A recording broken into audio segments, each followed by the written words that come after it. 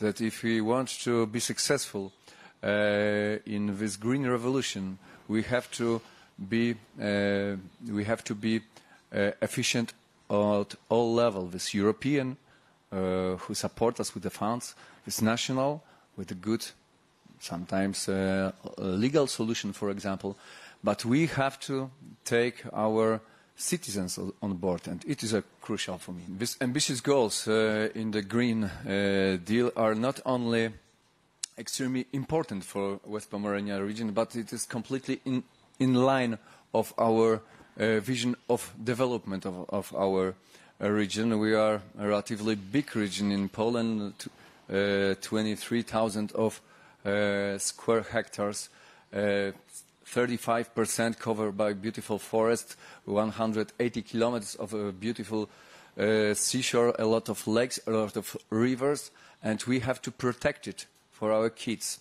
So, of course, in our strategy adopted in 2019, we put the green growth in the central place.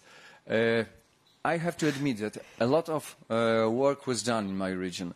In my region, we are producing more than 20% of Polish green energy. It covers more than 70% of our consumption. We implemented more than 1,500 environmental programs in my region recently, starting from big the programs in the public transport, for example, in the capital city, but ending with a very small wastewater treatment plants in the small villages. I think that if we want to be successful, we have to go farther. Right now, we have huge challenges in our cities. In Poland, for example, connected with the air quality. We have to replace a lot of very old, maybe old type heat resources based on coal to clean up our air. We have to green our cities if we want to have green lungs in our cities, and I think that our citizens fully deserve that.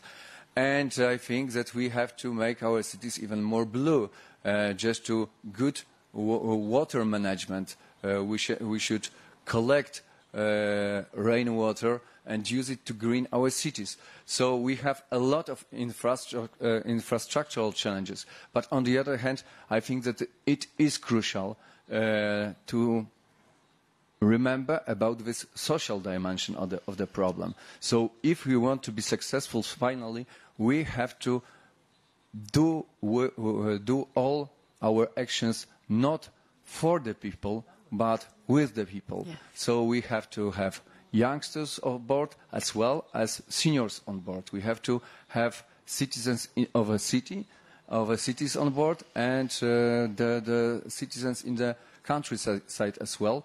And I think that it is our common challenge, common responsibility, and common task for the next generations.